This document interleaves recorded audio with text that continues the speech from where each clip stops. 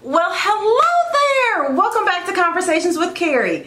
I know it has been way too long, and you know what?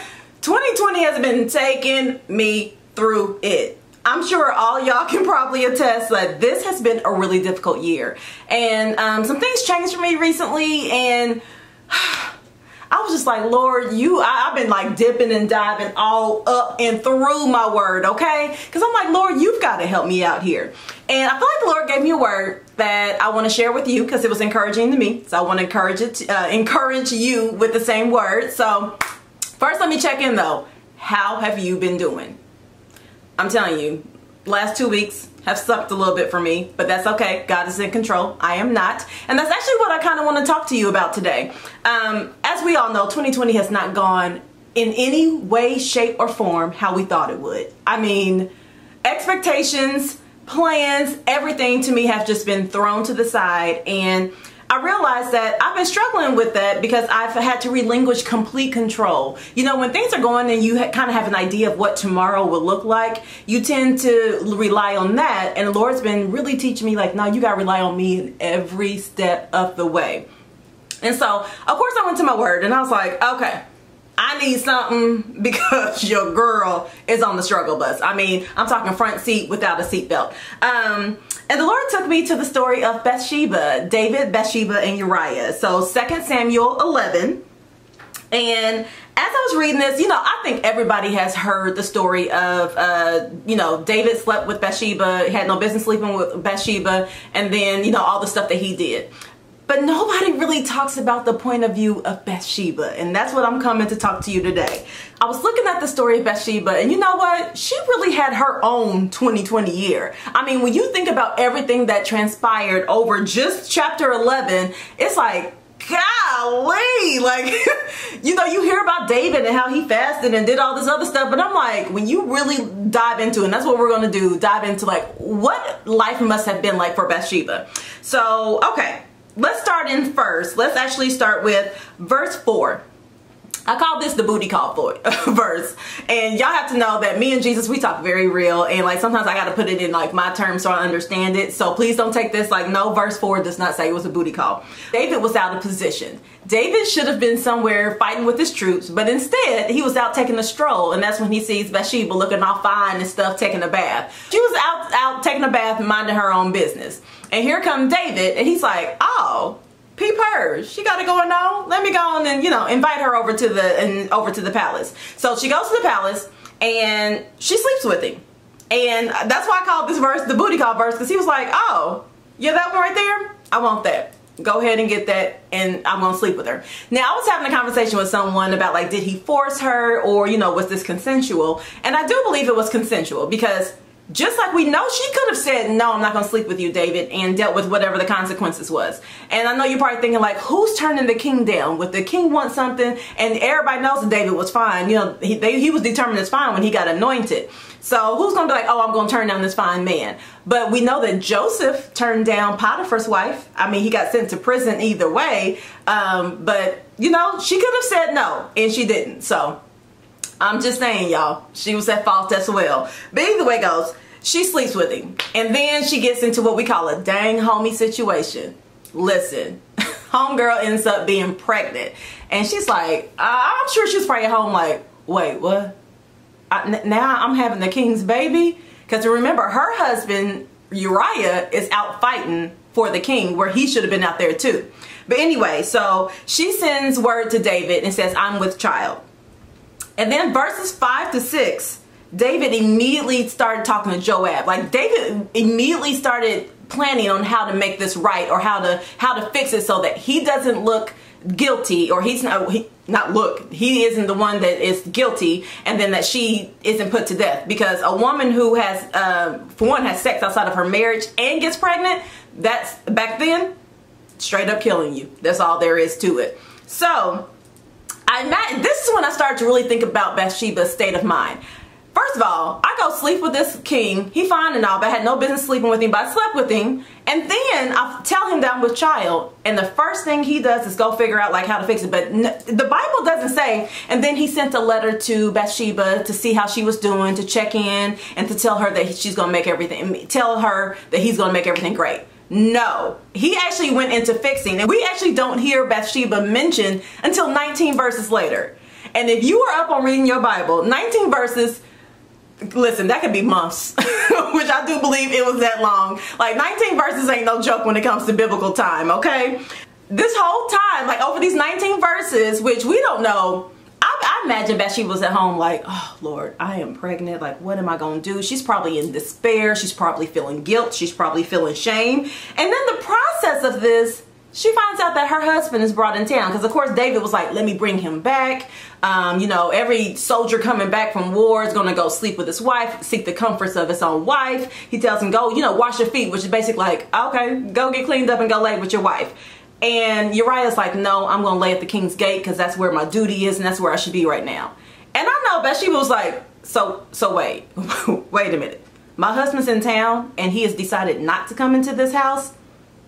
And she was probably worried at the same time. She was like, is he going to know that I've been with another man? Like, all these things were probably running through her head. And she's like, and I still haven't heard back from the king. Is King David going to like do right by me? How am I going to get out of this situation? Like, I imagine she had probably such distress, probably such turmoil, guilt, sadness, rejection, fear. Like, all these things were probably cycling through her mind. And I don't know about you, but a lot of those feelings have also cycled through my mind in 2020. I'm like, Lord, what are you doing? Like, it's sometimes you feel so just like overrun, and it's like, what am I supposed to do with this situation? How am I supposed to handle this? But listen, God always has a plan. So let's keep going. Now, Bathsheba just found out she's pregnant. Her husband was in town, didn't see her. She hasn't heard from the man who got her pregnant. And now she finds out that her husband has been killed in battle. Okay, this was probably, we look at it for our times, this was maybe when we found out that the shelter in place was going to be extended in April. This is probably how she felt. She was probably just like, oh my gosh, like probably so run down, so just defeated. And sometimes, isn't it, we just feel defeated. We just feel like, Lord, what are you doing during this season? What am I supposed to learn from this? How am I supposed to grow from this? I imagine that's how she felt. And then after her mourning period, which they say the mourning period was probably like 7 days, David sends for her and brings her into the house and marries her. So yes, it's great that he's like, okay, I'm gonna do right by you, come on into the house. But it's not like he's marrying her out of love. He's marrying her out of duty and responsibility. And also after he just went and killed her husband. So I slept with your wife, killed the husband, and then now I'm gonna marry your wife. This ain't right in no kind of way. So this is the part where I call this the shotgun marriage, because yes, David was like, okay, I'm going to do right by you. I'm going to marry you. But that's after she's already pregnant and she really has no other choice. It's like, you did just kill my husband, King David. So yeah, now you're going to marry me, but there's no love there. And it's just out of duty. And it's because I'm with child. Like, yeah, you better marry me. But who wants to feel that way? I'm sure there was probably some resentment. She probably felt betrayed. Like, all these emotions that she felt. And that it's funny because I'm like, the Bible doesn't talk about this, but if you look at this from a human standpoint at any time or place, you know that she had to be in the state of constant turmoil. And for some of you, you have felt that same way this year. But you know what? That's not where the story ends. God is so good and he still redeems us. So this is where I get into the reap what you sow section. So Bathsheba's son dies.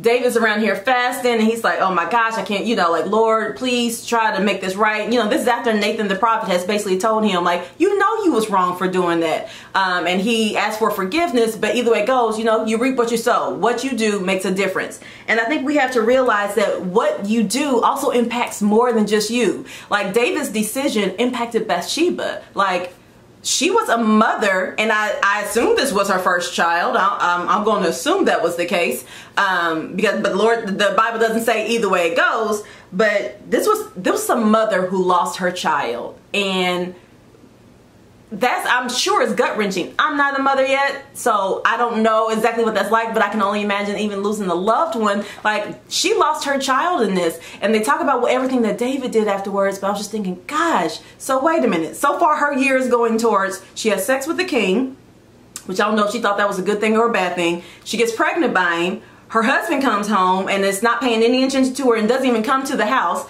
And then her husband dies. And then after her husband dies, she's called into a marriage or a union, because it's like, I'm with your child, so you got to marry me so that the people don't kill me. Talk about a horrible year.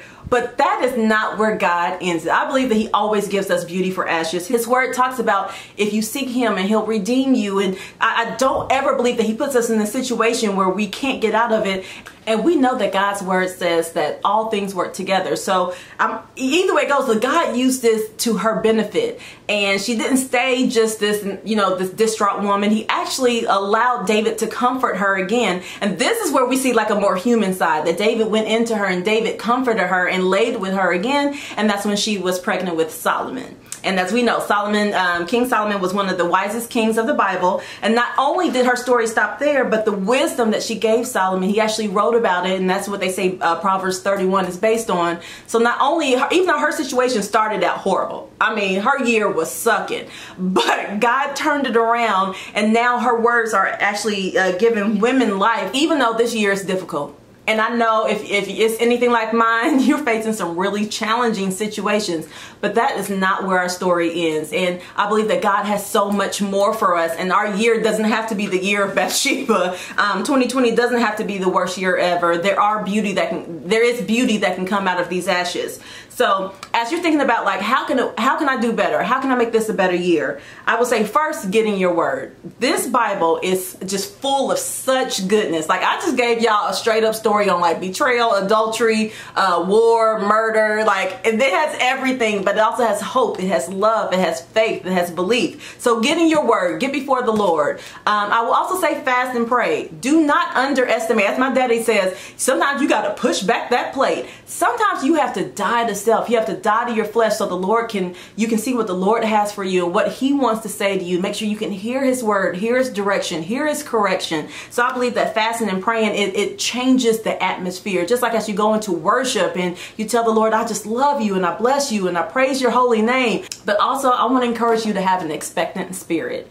God wants to bless his children. He is not some, being that's like out there who doesn't care about what we're doing or what our lives. No, he cares about every hair on our head. He cares, he's listening, and he's taking action. I believe he is acting on our behalf, just like his word says. So have an expectant spirit. It's not going to stay like this. This is not going to be forever. I believe that the Lord is changing some hearts. He's changing situations, and that there are going to be amazing things that come out of this year. I know you may not see it. I know you may not feel like, well, I don't have the job, Carrie, right now, or I don't have, my husband left me, or you know what, that relationship I thought was going to work is not working. Whatever it might be, God is good. He is a good father. That is one thing that will never change. His character is true, and his word says, he who promised is faithful.